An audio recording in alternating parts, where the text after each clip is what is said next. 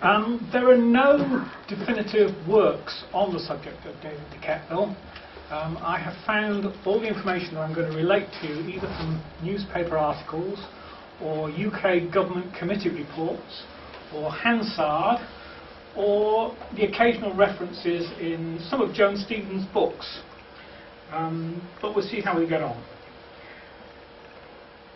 This was the headline of the Daily Telegraph last week, which I happened to see, and I thought, this is an ideal thing for my talk. Are politicians abusing their position to better their own needs? I want you to just remember that headline as I progress through my talk, and I'll let you draw your own conclusion. Can I just ask, are there any de Quettevilles in the audience? Just before I start slating the family? No? Good? Right. Okay. One of the problems that I found in doing this research is that there are no less than 4 David de Quettevilles. And I had a little bit of trouble starting off with trying to extract which one was which. Fortunately, my David de Quetteville's grandfather, who was called David de Quetteville, had died before my David de Quetteville was born, so I could discount him. My David de Quetteville's uncle was called David de Quetteville. He had also died. The only other one was the rector of St Martin's. And I thought, well, he can't be doing some of the subjects that I'm going to talk about, so we'll discount him. If I've got it wrong, I apologise. So the David de Quetteville I'm talking about is not the one who built commercial buildings in the harbour. That was his grandfather. I've put up here a family tree. Now I know it's going to be difficult for people at the back to look at some of the information that's on there. So what I've done is I've kind of highlighted various bits. And you can see here that I've highlighted my David de Quetteville and his grandfather up there. Sorry, his uncle up there and his grandfather at the top. David de Quetteville was the son of Philippe de Quetteville and Mary Mallet. Philippe de Quetteville was connected with the Quetteville brothers of Gaspé in Canada. Marie Mallet was the daughter of the rector of Quetteville. Consequently, David de Quetteville was baptised twice. He was born on the 3rd of April 1820, and he was first baptised on the 3rd of August in Quetteville. He was then baptised again in St Helier. Now, I would imagine that the reason for that is because Mary Mallet's father was the rector of Quetteville. You can't upset the family by having him baptised somewhere else. And Philippe de Quetteville was the constable of St Helier. So I would again imagine that's the reason why he was baptised the second time. Just move over a bit. So there's his parents there. He had a brother, Philippe de Quetteville. It gets very complicated in those days. Why did they have to all inherit the same names? Now that Philippe de Quetteville, I can see him being born. What happened to him after that, I have no idea. There's no death. He doesn't appear in any census. He disappears off the face of the earth, apart from the fact that there is a Philippe de Quetteville of the right age who is living in Australia. Don't know whether it's him or not. One can only surmise. David de Quetteville married Alicia Rowan. Alicia Rowan was, I beg your pardon, Alicia Middleton. Alicia Middleton had previously been married to William Middleton. She was from Tipperary in Ireland. Again, I can see her being married. I can see her husband being killed. The census then say that David de Quetteville was the husband of Alicia Rowan Cathell. The only thing is, I don't know where she got married. It could well be in that genealogy black hole of Ireland. I do not know. So she had a daughter from her previous marriage, Edith Middleton, but David and Alicia had a son called Philip D.F. de Quetteville. I'm afraid I don't know, let me just go back before I leave there, what the DS stood for. Again, I had the problem of trying to find out what happened to Philip de Quetteville, the son. I can see him in a couple of censuses. In the 1871 census, he's at a school in Croydon in the UK, but then again, there he disappears. And I was unsure of what happened to him. And it was only about a month ago that I suddenly stumbled on what happened to him. He actually died in 1873, and this is a copy of his death certificate in the Marine Register. And you will see here, Philip de Quetteville, age 16, an apprentice, and the very last column, cause of death, fell from aloft. It would appear he was a young apprentice sailor. He was on a ship called the Loch Marie. The Loch Marie was part of the Loch Line, which used to sail between the UK and Australia, taking passengers on outward journeys and coming back with wheat. They were involved in a ferocious storm towards the end of 1872, where the ship was dismasted, or is it demasted? It lost its mast and had to shelter in Gibraltar. There's nothing on the death certificate to say where and exactly when this happened. I can only assume that it happened on this ship in that storm. So things weren't going too well for our David de Quetteville. By 1873 he'd lost his son. Now, if we follow through the census, we can see in 1841 we can see that he's living I'm sorry, let me forget about that. In 1841, yes, he's living in David Place. By 1861, I beg my 1861, yes, he's married and he's living at Le Bocage in St Bellard. Now, that wedding there is not David de Quetteville's. I've taken a copy of this from Joan Stevens' book of Old Jersey Houses, which has a picture of the house. So look at the house, not the people.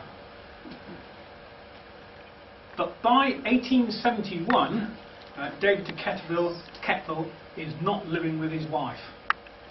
Now, if you read Joan Stevens' book on Victorian people, you will see that David de Quetteville is reported that he used to beat his wife up. And so it's inevitable that they separate. She goes on to live in St Mark's Road. David moves to number 2 Commercial Buildings, and he's there for the rest of his life until his death, where he moves to St Saviour. So that is the house that he initially lived in, and again this is from Joan Stevens' book. I know it says number 12 on here, but all the houses in Commercial Buildings were the same. He lived at number 2.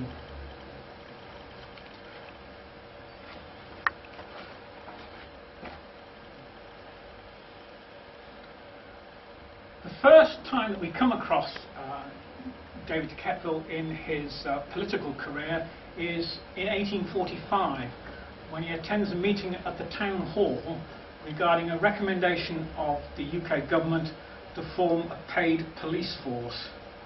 He's quite vociferous in this meeting, where he strongly objects to the involvement of the UK government in the affairs of Jersey. This was to be a fundamental issue throughout his career, as we will see. In 1851 he's elected as a jurat.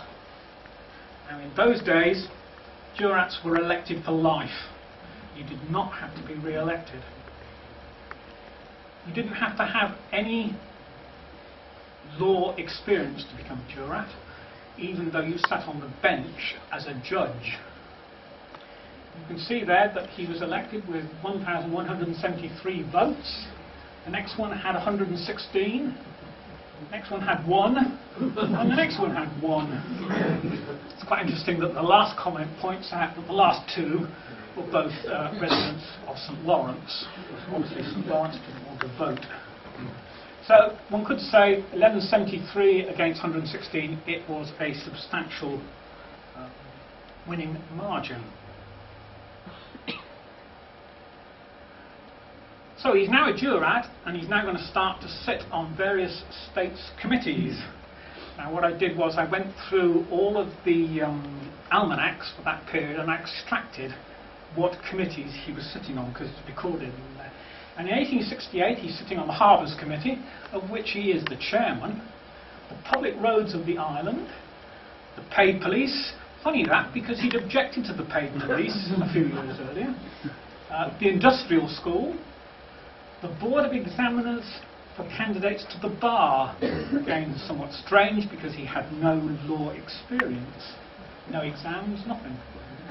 By 1871, that's 3 years later, he is now still on the harbours, the public slaughterhouses, births, marriages and deaths, public roads of the island, the Paid Police still, the Industrial School, the Board of Examiners, candidates to the bar.